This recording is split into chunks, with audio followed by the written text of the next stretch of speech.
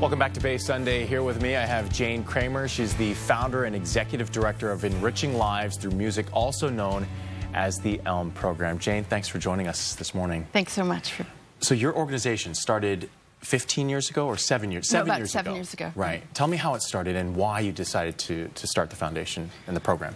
As a child, I was a participant in a school that was very similar to ELM. It was completely free. It was a completely integrated school of the arts in Miami, Florida.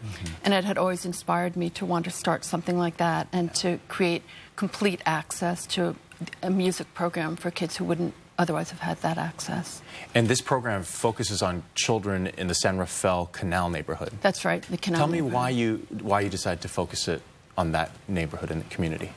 The Canal neighborhood is very close to where I live. I live in Larkspur, and so 5 miles away from where I live, there's a community, mostly immigrant kids and families, who have very little access to really high-quality music education. So I saw a gap and a need, and that's what I wanted to fill. Sure.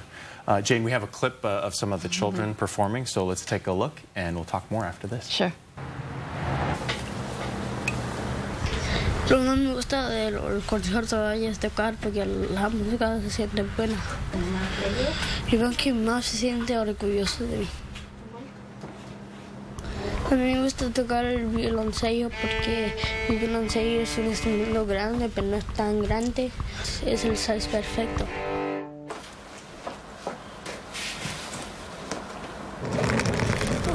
Van a estar ahí mis amigos y todo, pero ellos tocan también y va a estar bien bonito. So that is Emerson playing the cello, I believe. That's right. And there's actually a great story about that. Tell me about him.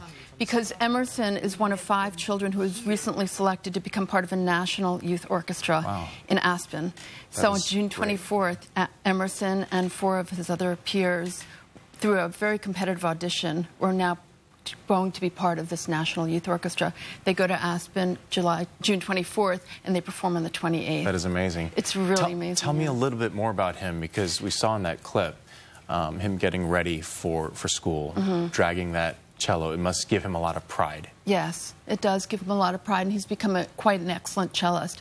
I started with Emerson when he was quite young, in 4th grade, playing the recorder, playing the Orff instruments, and singing, which is part of our pre-orchestral division. That's sort of how we prepare all of our kids to start an instrument.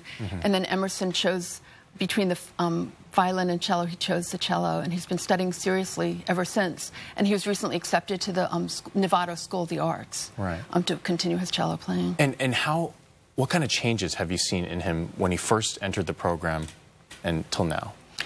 Emerson's always been an inquisitive, thoughtful kid. But he's become much more of a serious musician. He's really focused on his cello. He performs.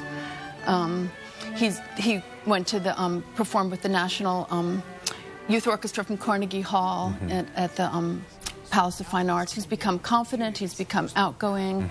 He has become closer with his parents and his family. Yeah, and his parents must be so proud as well to see that kind of growth. Proud. Right. Yeah, super proud of him. And this program, it's a very intense music program where you give them many hours per week. That's right. It's really focused on intensity and high quality. So most of the students study after school for about 6 hours, and then every Saturday we bring all of our kids together from the different programs, and they do ensemble work. They are in choruses, they're in orchestra. So we have now 20 kids playing cello, over 40 playing violin. We have a whole woodwind section. We have a conductor who comes up from Los Angeles, from the Los Angeles Philharmonic, to work with our kids. And because it's such an intensive music program, it's not like you can have several hundred kids participate every year. How do you select some of the students? We have feeder schools, and that enables us to have an intense after-school program.